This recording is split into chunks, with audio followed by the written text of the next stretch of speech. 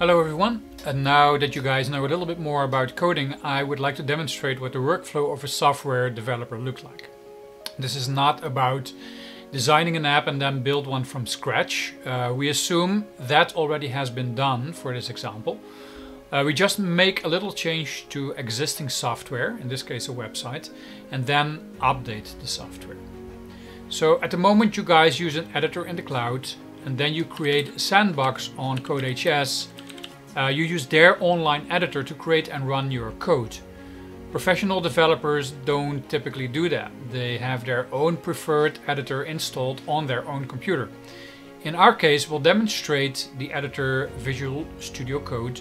It's a free editor created by Microsoft.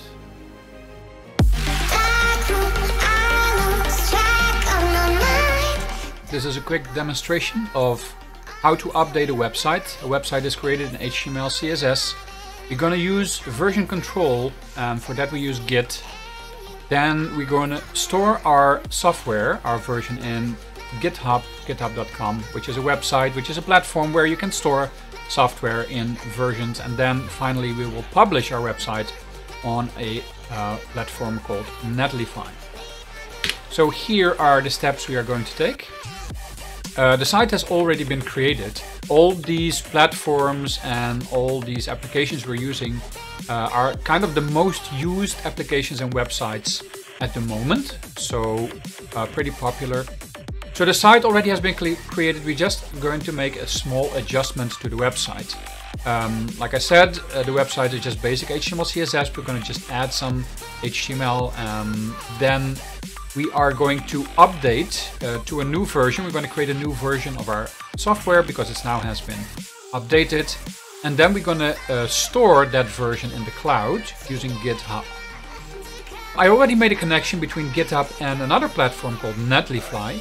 The difference is that you can store your software on GitHub. You can even publish it there if you want, but I think Netlify does a better job taking the version, taking the software that I created, and then publishing it to the public on the internet.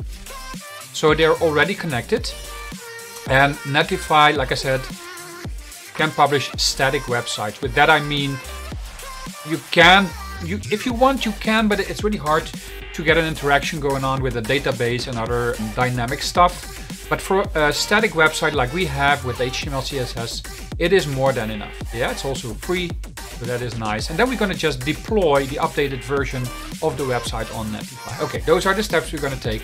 So let me walk you through it. Let me show you what I'm talking about. So here is the website. This is the HTML. We got some simple CSS going on. The website looks like this. I can really open it up with live server. So this is a local version.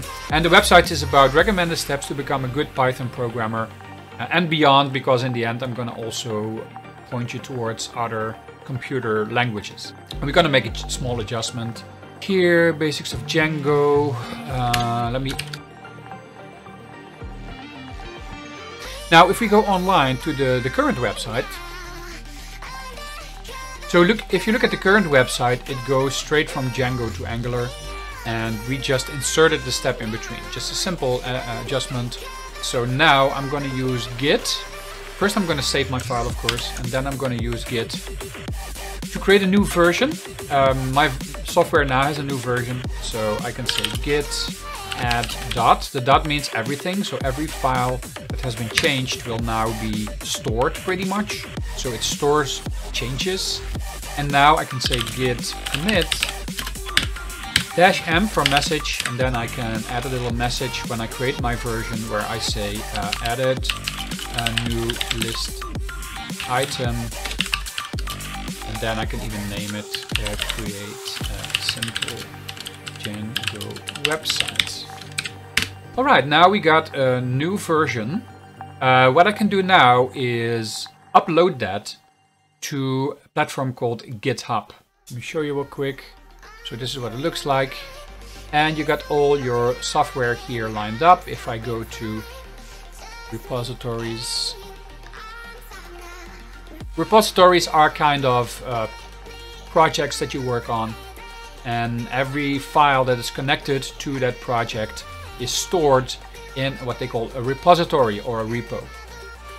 So I already have dev steps here. That's a repository connected to the website that we are working on right here. So the only thing I now have to do, since they're already connected, is say git push, and it will automatically go to the correct repo. And if I dive in here, I can even look at the software if I want it and quickly check if that line was there. And then it's right here. So now the software has been updated on GitHub. That means I can now go to Netlify. And as said, Netlify is the platform that I use to publish any website that I created. So since it's already connected, it already has been deployed once when I created this website. Now I only have to say deployed site. And it's going to take maybe 20-30 seconds. And then the new version will have been updated. All files have been uploaded. Yeah, it's initialized, built, deployed, cleaned up, and post-processed. So now if we go to devsteps.netlify.app, now we should see that extra step. And there it is. Yeah, so that's how that works. And I hope that made somewhat sense to you.